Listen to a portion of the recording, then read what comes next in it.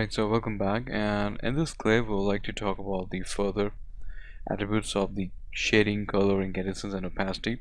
Well, first I would like to improve the graph of the opacity because it's not seem to be, like a fire.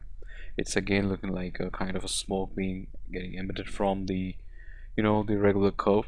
So how are we going to address that? Well, under the opacity, we just need to tweak the graph and just take a look at that how I'm giving a shape to this graph. It will be like a pointed graph, and all you can see over here. Don't worry about the kind of the points or the voxels. We're gonna fix them up later. And if we like to push the value of the, or you can say the coordinate, to the left side, you're going to see that the fire will going to catch some soft amount of the smoke in the top side regions. Well, if you wish to have that, you can also do that, not a problem. And you can also add some more few points to get the nice blending of the fire. And if I would like to select this point or the coordinate, if I like to move towards to the right hand side, you can see that the fire density will going to get increased. Well, I don't recommend that. We need to have a lot of higher value of the curves. You still can maintain this curve, and it will be very nice. So with that, the process, or you can say the look and feel of the fire is almost done. But now we also need to work upon the overall shading of the fire. And with respect to the opacity, we can also play around with the input bias. Let us say I can give it a value of 0.35, and that's, I think, little quite high value. Well, first we'd like to take the play blast, and then we're going to decide. Okay, so that would be pretty much fine.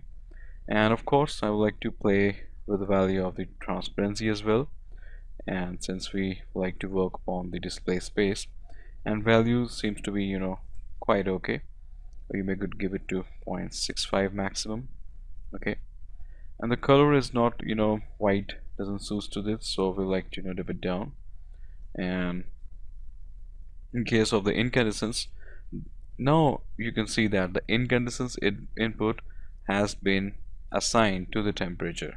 So now you can memorize the diffusion, so the softness, or you can say the Gaussian blur inside the temperature field, we're going to distribute the colors in a very naturalistic way, just like you can say the black body. So here I first would like to construct the graph, the color incandescence graph. Well, inside the interpolations we would like to give it to the spline, and let's say again we like to go with the spline, and it's not going to be like that much complicated. It would be a simple straightforward graph, and I can increase, I can add some more white inside this, and similarly to that one also. That's pretty much okay. So with that, I think so this graph could be quite sufficient in creating a lots of interesting effects of the fire, and that's pretty much okay. And let's jump this value input bias to, let's say, 0.9, and that would be quite high. And now if I would like to play the timeline, you can see that there's definitely a lot of change inside our reactions. Earlier we used to have a kind of a smoky looking fluid, and secondly we are running almost, you can say, not even half of the resolutions. The final resolution will going to be somewhere around 150. So I would like to take a play blast for this. And before I jump ahead, I also would like to take down the value of input bias. What if we like to go with 0.4 or maybe 0.3? I think the 0.3 will going to be much better.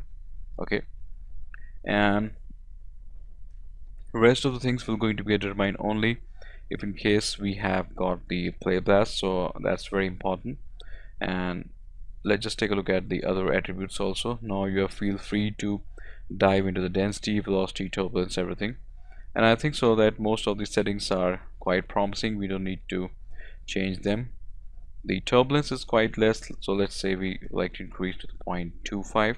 okay, and I think so with respect to the temperature, which is a very important attribute, no doubt, we have a good scale. The buoyancy is fine, the dissipation is quite good, and I think so everything is pretty much fine. So it's time to increase the resolutions to, let us say, 150. And again, I would like to take a pause and would like to come back to you once the play blast is done. Alright, so let me just gonna take this break and I'll get back to you. Alright, so welcome back guys, and here I would like to show you the play blast of the high resolution fluids that we've just got. And now I can see that there's a lot of weight and gravity inside the simulations of the fire, but I also do understand that we are totally missing the shading section. So in terms of the shading, the glow, and all the properties of lights are not here. We just have the behavior and some slight look and feel. So don't just worry about that. We do have a dedicated module where we would like to take down the rendering of this fire as well, so don't worry about that. Till now you're just required to practice this stuff with respect to the fire, and try to create this fire from other different sources, like from particles, from the object, from the default emitters, from the volumetric emitters, and just try to create some your own best effects.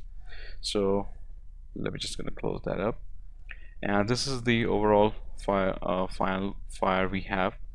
And the resolutions are also quite okay. You could also increase the base resolutions to, let us say, the 200. That won't be any problem. So with that, you're really gonna have a lot of, you can say, the high detailed, you can say, fire effects. And so with that, we finally concludes with the overall completion of the temperature module. And in our next module, that would going to be really very interesting, as well as a little challenging also. We would like to create the simulations of explosion effect, and in that we would like to include all the four important content details of the fluid, like the density, velocity, turbulence, temperature. And we're also going to introduce the new content detail that is called as the fuel, which is extremely important for creating explosion kind of effects. So let's just take a pause from this module, and now let's get started with the next one.